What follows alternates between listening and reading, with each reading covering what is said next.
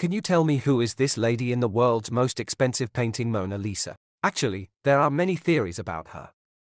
Some people believe that Mona Lisa was not a real human being. It was just Leonardo da Vinci's imagination. And some believe that Leonardo da Vinci himself made his own female version, which is quite interesting. But the most popular theory tells that Mona Lisa was actually the wife of an Italian businessman whose name was Lisa del Giocondo. And subscribe to our channel if you want to know why Leonardo created this historic portrait of this woman.